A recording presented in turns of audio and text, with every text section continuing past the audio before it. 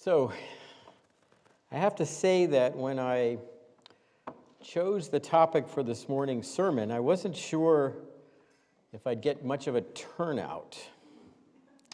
I'm talking about conversion today, and conversion or being converted isn't something we talk much about in Unitarian Universalism. And when we do, it's usually to point out what we're not or what we don't do, rather than who we are or how we choose to journey together.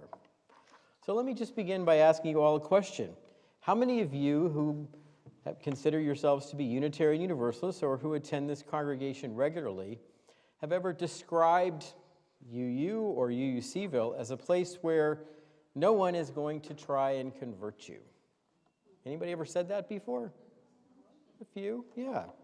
So let me just say that if you've characterized Unitarian Universalism or this congregation as a religion or a community that doesn't seek to convert people, you are, for the most part, correct. Or at least you're correct if you are using what I would call a very traditional definition of the word conversion. But I want to make the case this morning that we Unitarian Universalists are guided by what I think is a very different understanding of what it means to be converted and to have faith, and that we do indeed seek to convert those who choose to make their spiritual journeys with us. So I think it would be fair to say that the traditional understanding of what it means to convert or to undergo conversion can be found in at least some of the world's major religions. In simplest terms, to be converted or to accept or come to believe in a creed or faith statement. That's generally how we understand conversion. So, for example, being converted, let's just say in Christianity, means believing or having faith that Jesus Christ is the Son of God, that he died to atone for humanity's sins, and that he was resurrected on Easter morning, and that those who believe or have faith in these things will experience eternal life. If you use this kind of definition of conversion, it seems pretty darn impossible to be converted in Unitarian Universalism. As many of you are undoubtedly aware, we don't have a creed or a doctrine that you are required or expected to believe in.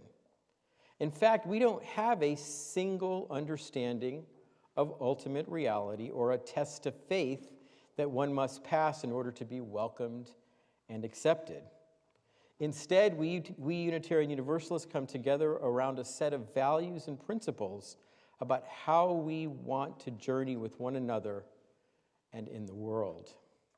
Most of those values can be found in our current 7 principles or in the proposed Article 2 revision of our principles that will be voted on in June. But it's important to point out that while these values and principles help define and affirm the way we aspire to live in the world, they are most assuredly not a creed that one must believe in order to be saved, accepted, or welcomed in this or any Unitarian Universalist community. So, if Unitarian Universalism doesn't have a single, final, or absolute truth, what exactly do we mean by conversion? Well, the word convert comes from a Latin verb which simply means to turn around, to change, or to be transformed.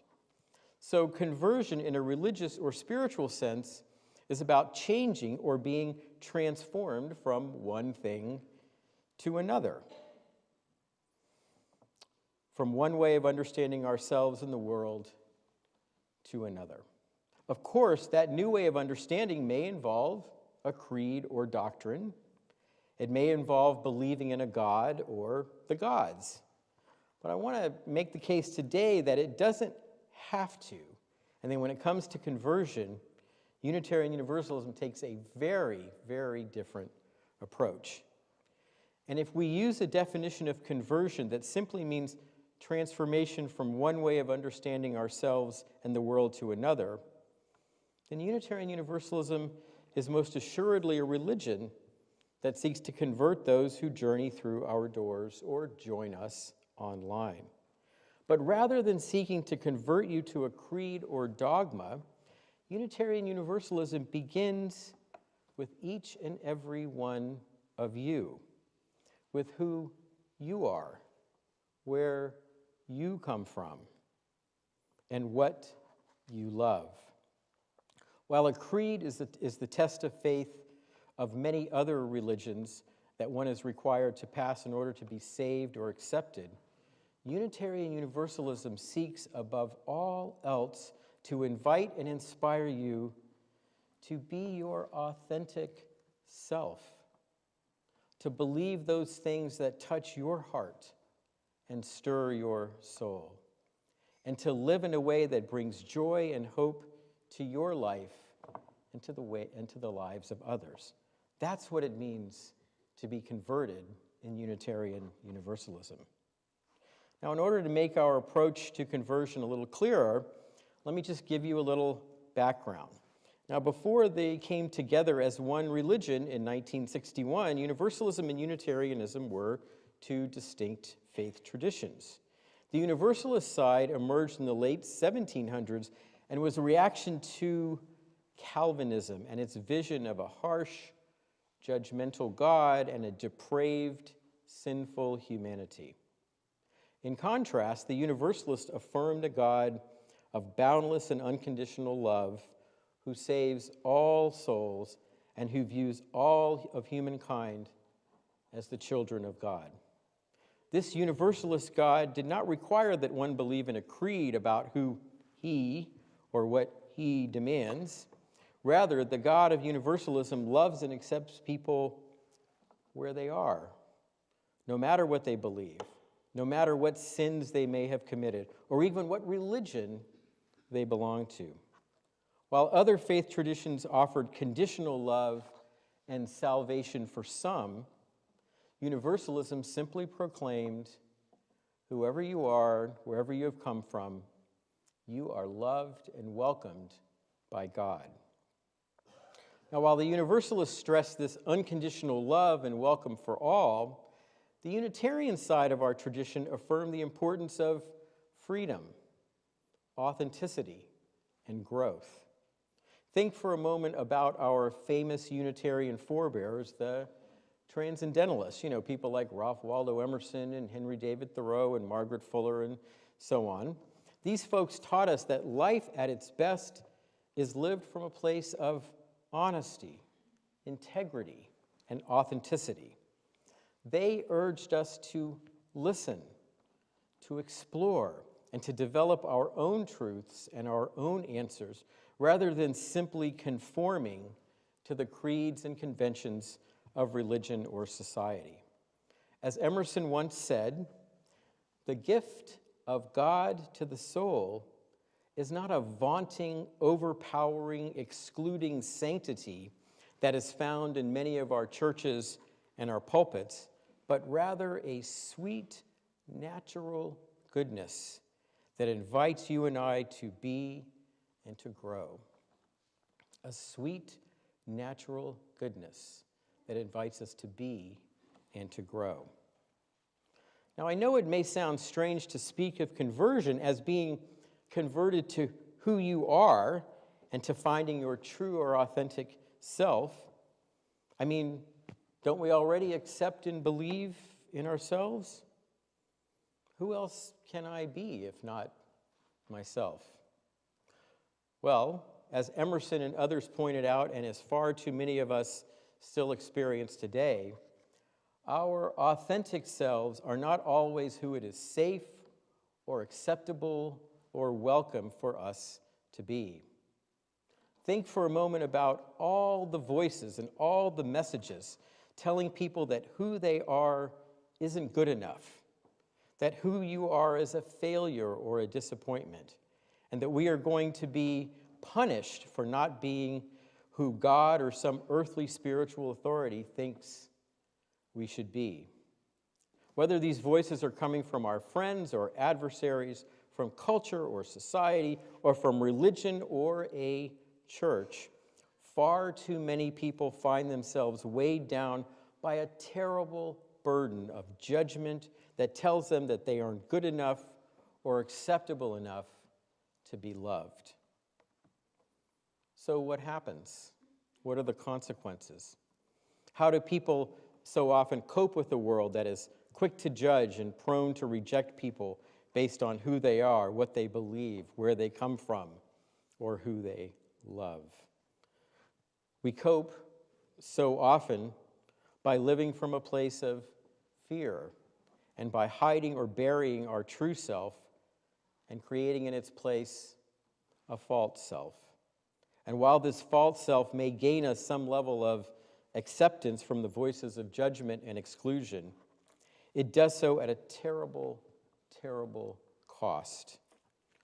While we pretend to be something or someone we're not, our true self, our authentic self, is driven into hiding and can remain there, I'm sorry to say, for years and sometimes even a lifetime.